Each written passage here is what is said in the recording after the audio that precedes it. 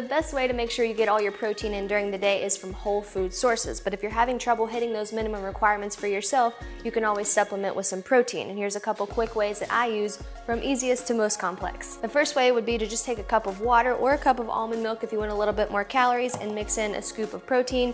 I like to use the Ghost coconut ice cream protein. One of my favorite ways is actually to put a little bit of the coconut ice cream protein in with some almond milk and make kind of like a coffee creamer and mix it in with my coffee. And the last one, if you have a sweet tooth like me, you can always take a scoop of protein and mix it in with some Greek yogurt for kind of like a pudding consistency, and then you can add fruit or granola or whatever you'd like to make it delicious. Hope you enjoy.